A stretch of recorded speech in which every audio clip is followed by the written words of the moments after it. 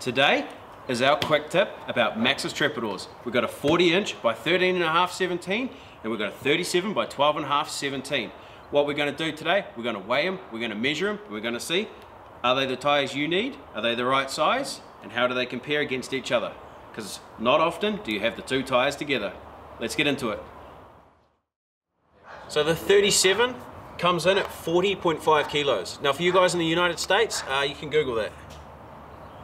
Now we've put the 40-inch Trepador on the scales and it's come in at 45 kilos.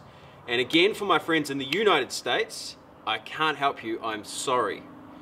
Google will have the answers you're seeking. Right, so according to my crooked eyesight, they come out at 39 inches tall. Now obviously they're not mounted to a rim and they've got no wind in them.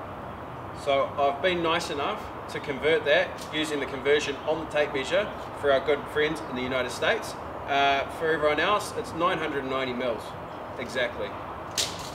On to the 37s. Right, so the 37-inch comes in at 36.5 inches unmounted, and that converts to about 925 millimeters for those that use the metric system, not the inferior system. And yeah, once you put some wind in them, generally you'll get half an inch out of them, which is 12.5 mils. Not a whole lot, but they come pretty good and they're pretty true to size. I'm happy with that. I hope you are too. On to the next thing, changing them.